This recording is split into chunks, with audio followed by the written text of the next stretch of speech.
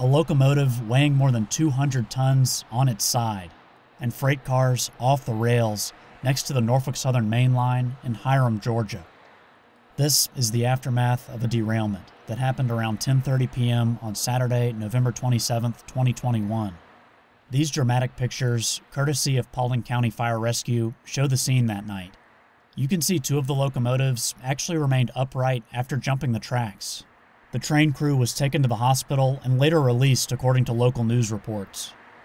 They were headed north, and the line here goes to Chattanooga, Tennessee. Local media reports indicate the train was pulling a total of 88 cars. This all took place near the Main Street grade crossing in downtown Hiram. I got here about 15 hours after the train derailed. Crews had already laid new track and were working on spreading ballast. There appeared to be a vacuum truck sitting next to the overturned locomotive. According to the local news, some diesel fuel was spilled after the accident happened. A locomotive like this can hold 5,000 gallons of fuel. This was a mixed freight train, and it looks like one of the cars was hauling telephone poles.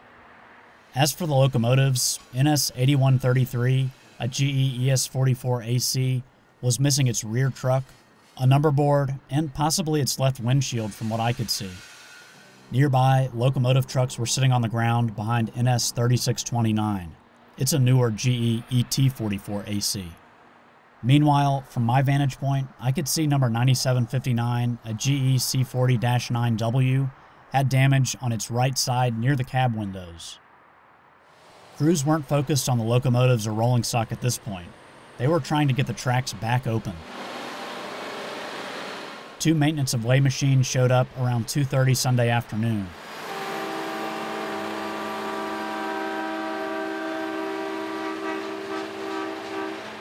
About 45 minutes later, a train was about to move in.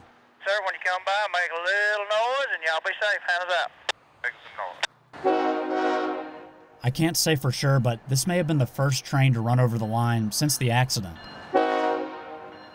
Around 40 minutes later, this empty plant shearer coal train was passing by at restricted speed.